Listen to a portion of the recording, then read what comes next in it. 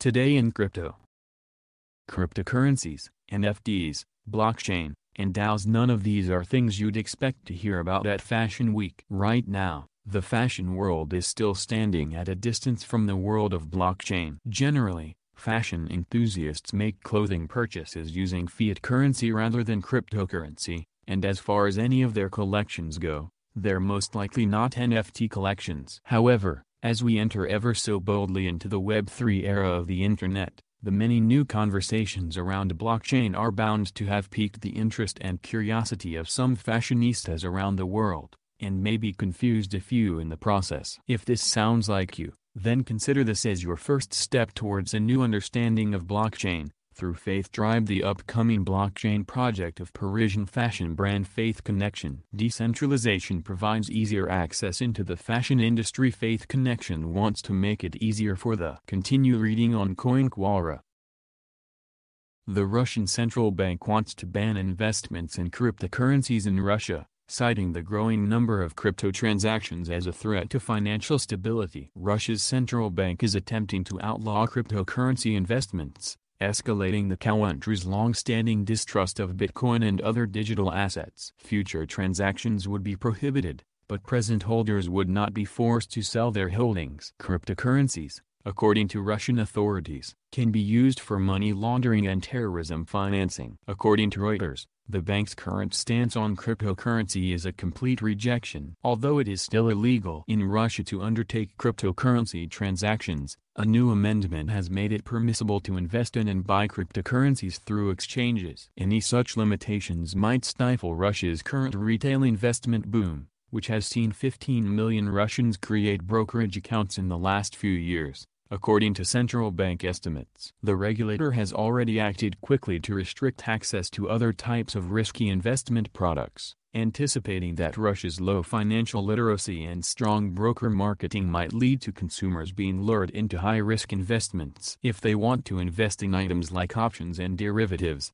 retail investors must complete a series of examinations. Elvira Nabiullina, the governor of the Central Bank of Russia, increased the fear, uncertainty, and doubt, FUD, around the country's current state of crypto regulation in a Friday press conference. When asked about the rise of digital assets, Nabiullina said the following, according to FinMarket.ru, a local news outlet, "You know that our attitude towards cryptocurrencies is of, to put it mildly, skepticism. Related to this are the significant risks for retail investors and the substantial volatility for this type of asset. In addition, cryptocurrencies are opaque in that they are frequently used for illegal operations or criminal nature. Therefore, we cannot welcome investments in them. We seek to prevent the Russian financial infrastructure from using crypto transactions. This is quite doable." Related article, Russia plans to impound unlawfully acquired cryptocurrencies. Andrei Lugovoy,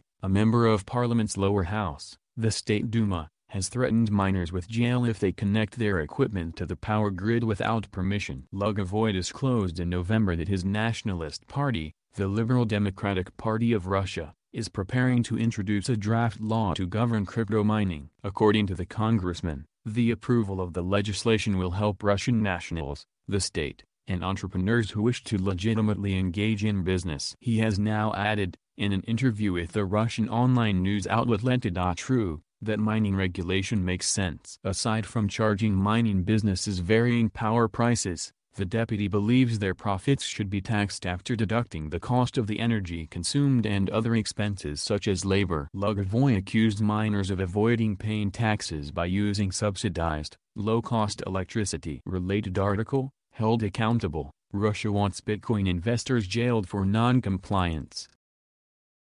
Adidas has entered the NFT league. On Friday, the sportswear firm will debut a new line of NFTs called Into the Metaverse, which will grant consumers access to a virtual fan club. NFT owners will be able to purchase limited edition apparel, and Adidas claims that members will help define the products and experiences that the business creates for its NFT community. Adidas has unveiled Originals, Into the Metaverse, a non-fungible token, NFT, collection created in collaboration with non-fungible token, NFT, collections Bored Ape Yacht Club, Punk's Comic, and crypto influencer Gmony. Nearly 30,000 NFTs will be offered for purchase at a fixed price, with 20,000 reserved for early access sales to owners of partner collections. Erica Weixsnid, VP of Brand Communications, Adidas Originals said, "This is where people spend their time, how they want to express themselves and what's going to force brands to act in ways that no one's comfortable with yet,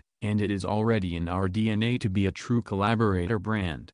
During the last week of November, the sneaker and sportswear company announced a team-up with Coinbase, calling the metaverse exciting. Adidas also hinted at collaborating with The Sandbox, a metaverse game. Adidas announced a partnership with the Bored Ape Yacht Club, BAYC, the cryptocurrency investor Gmony, and the comic series Punk's Comic during the first week of December. Last month, the footwear giant sold a collector token that might be used to redeem a future reward. Except that it was unclear when and how much would be redeemable, leaving customers perplexed and prompting some to wonder if Adidas was rushing into NFTs to keep up with other brands. The Originals collection, on the other hand, which debuted less than a month after Adidas' first token appearance, is far more on brand. Furthermore, given the reach and popularity of its partners, Adidas' launch puts it in a strong position to compete with brands with more established ventures in this market. Related article, Will NFTs Kill Traditional Art? Famed collector Cosimo de' Medici makes the case Adidas has also purchased a Indigo Hertz NFT from the Bored Ape Yacht Club, BAYC. According to the wallet's NFT summary, the Bake NFT Indigo Hertz is formerly known as Bored Ape Yacht Club number 8774, and Adidas has a tiny collection of NFTs. Leading up to the launch, Adidas confirmed members were given the chance to redeem a POAP, Proof of Attendance Protocol, NFT status badge, commemorating their presence at the start of the brand's metaverse journey. The company's NFT collection announcement details. "It's so refreshing to see a culturally influential brand like Adidas Originals work so closely hand-in-hand with the NFT community," said Gmony. "At every step, they've included the right partners from the crypto, metaverse, and NFT community and listened to their thoughts at an early stage." Nike, Adidas' major competitor, stated last month that it is interested in the metaverse as well. On November 18, Nike published a blog post titled Nikeland, detailing how the company has established itself in the popular virtual environment Roblox. Nike made a major step on Monday by purchasing NFT company RTFKT, which is recognized for its digital sneakers and robust NFT community. Related article, The Most Prominent NFT Platforms and Their Tokens. On Thursday, conflicting reports emerged in Russia on the state of crypto regulatory affairs. First, a report by Reuters indicated that the Central Bank of Russia is seeking a ban on cryptocurrencies, citing risks to financial stability and the exploding volume of transactions. If enacted, the move would align with remarks made by Russian President Vladimir Putin last month, who stated that cryptocurrencies bear high risks at an investment forum in Moscow. The nation's central bank is currently preparing an advisory report on the issue. However, Anatoly Aksakov, chairman of the Duma, Russian Parliament, Committee on Financial Markets, gave the following statement in a press conference the same day, as reported by local news outlet Interfax.ru and translated by Cointelegraph. Continue reading on Cointelegraph.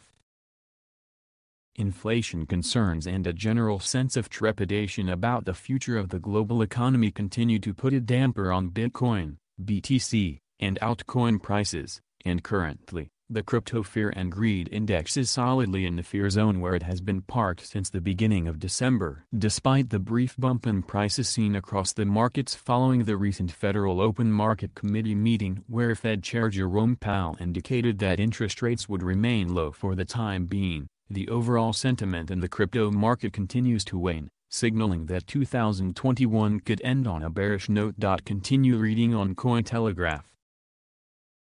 Hit the like button and subscribe to the channel.